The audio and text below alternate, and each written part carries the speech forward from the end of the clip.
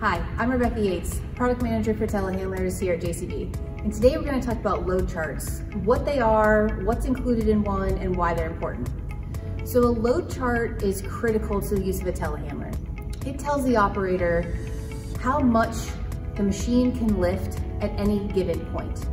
And load charts are the device that actually shows the operator that detail. So what we're going to do today is we're going to run through the main components, and these are going to be similar no matter which manufacturer of telehandler that you may be working with, but it's really good just to make sure you know what all the components are and why they're important. So first off, each load chart is model and attachment specific. So you need to make sure that you're using the right one. So every machine should have a stack of load charts in the machine, always with the machine, and they're going to be separated by attachment. The one we're looking at today is a 72-inch carriage with 72-inch pallet forks on a 51056.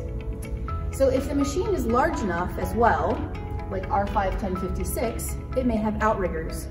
And as the operator, you need to know that there's going to be two load charts. There's going to be one for outriggers up and one for outriggers down.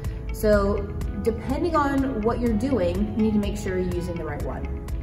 So beyond specific to the model and the attachment, you'll also find the load center. So the load center is indicated by half the distance of the fork. And that's really important because it changes how much weight that you're going to be able to put on the machine. Next, we have boom extension indicator. Now this could be numbers or letters depending on the manufacturer, and there's going to be decals on the boom to show you how far out you are. And we'll get to see that a little bit later. Next, you're going to have the boom angle indicator. So here on the edge, you can see the arc. And on this machine, it goes from 0 degrees all the way up to 60 degrees. Next, you're going to have how far out the boom is in feet for reach, and then how far up the boom goes. And you're going to have your distance, how far up, and how far out in reach. So there's a lot of information here on this load chart, but as you combine it all together, you create these bands that indicate how much the machine can lift at any given point. So now that you know all the components of a load chart, you're also going to need to know for your application, how much does the load that you're lifting weigh, how far out, and how far up does it need to go.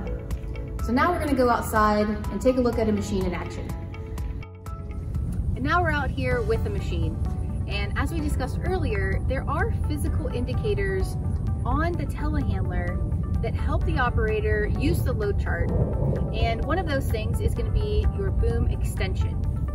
So here you can see the boom extension indicators, the 1, 2, and 3. And as the boom extends, you're actually going to be able to see more numbers, and they relate directly to that load chart.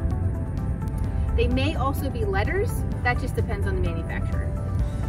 The other thing that you're going to see is your boom angle indicator. Again, this is noted on the load chart, and as the boom goes up and down, that angle is going to change, and you're going to be able to see that number and reference it on the load chart. So again, from the seat, the operator has all this information available to them to make sure that they're using the load chart properly. And now let's look at an example.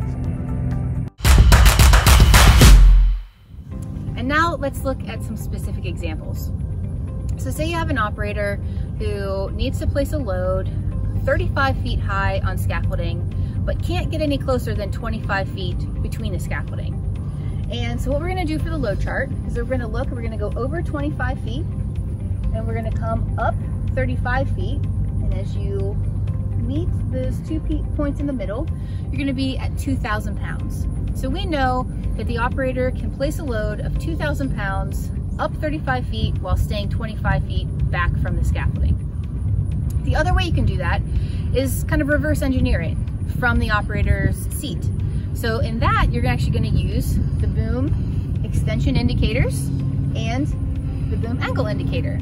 So on the machine behind me, The operator can see the number 4, and the boom angle is about 20%. So we're gonna come down to 4, and come over to 20, and here, we're in the band of 4,000 pounds.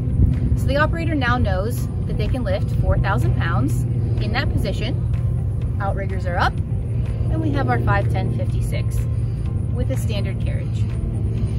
So there's a lot of information on a load chart, but if you take your time and walk through it slowly, you'll make sure that you are using the telehandler properly, and you'll be a pro in no time. If you have any questions, please reach out to one of our dealers, or you can visit our website at jcb.com. I'm Rebecca Yates. Thanks for watching.